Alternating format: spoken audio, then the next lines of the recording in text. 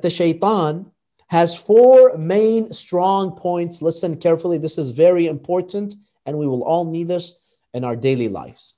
Number one, the first strong point of the shaitan is this: his quantity.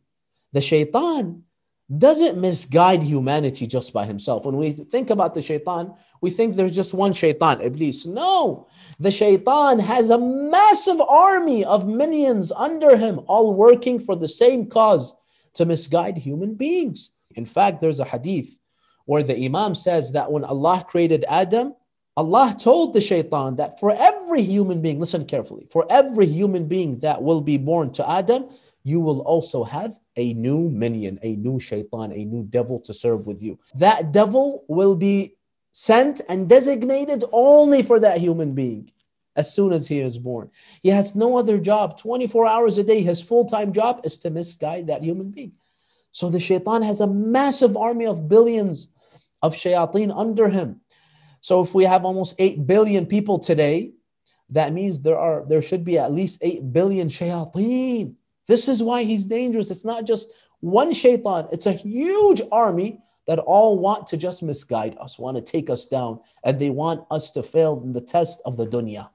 That's why the largest army on this earth isn't the US army, nor the Chinese army, nor the Russian army. It's the army of Iblis, shaitan, with his billions of shayateen under him. Number two, his proximity. One of the strong points of the shaitan is that the shaitan has complete access to me 24 hours a day, undistracted access, anytime he wants.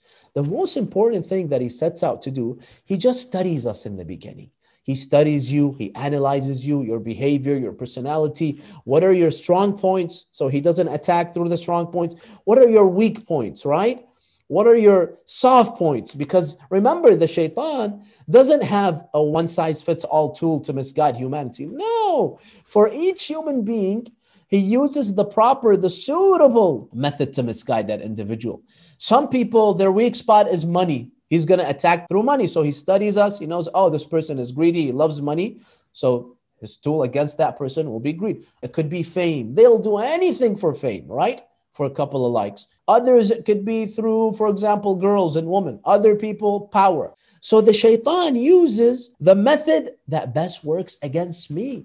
This is why the shaitan is so powerful. In fact, brothers and sisters, the shaitan knows more about me than I do.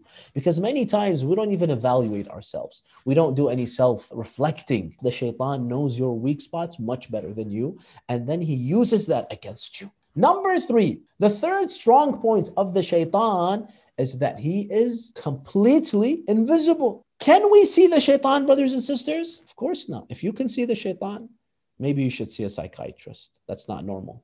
We can't see the shaitan, but he can see you. Can you imagine? We're engaged in a war in which we cannot see the enemy, but he can see us. That makes the battle so much more difficult. Allah says in the Holy Quran, إِنَّهُ يَرَاكُمْ هُوَ وَقَبِيلُهُ مِنْ حَيْثُ لَا تَرَوْنَهُمْ. Allah says the shaitan and his minions, the other shayateen, they can see you, but you cannot see them. He is invisible to us.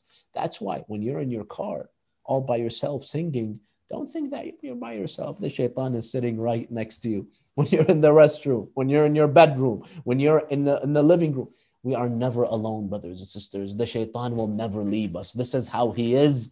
The shaitan does pose a risk.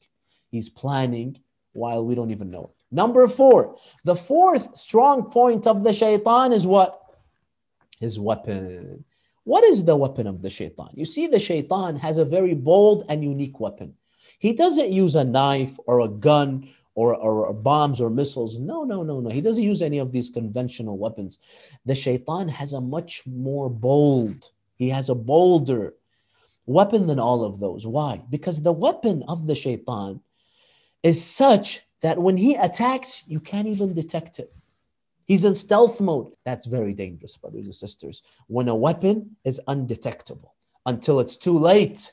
This is exactly how the shaitan is. The shaitan, he comes and he starts damaging us, brothers and sisters. He starts attacking us, planning without us knowing. What is the weapon of the shaitan? He doesn't have guns. He doesn't have muscles to overcome you. The shaitan just has one weapon. His weapon is whispers. He comes and whispers in your mind, in your ears, in your heart. Do that and do this. This is why the shaitan is very dangerous. You think it's your thoughts. He comes and he hijacks your thoughts. You have a train of thoughts, right? He comes and he injects one of his insinuations right in the middle of your thoughts. You think it's your thought, but it's not. It's the shaitan hijacking it. He throws an idea in your head. You think it's yours. We have to be careful. Not anything my mind tells me, oh, you know what? Go and turn on the TV. Go and turn on the computer. Go on this website. Send a message. Do this. Watch that. Many of these ideas, it's the shaitan. He's acting as if it's me, but no, it's his insinuations that he's inserting in my mind.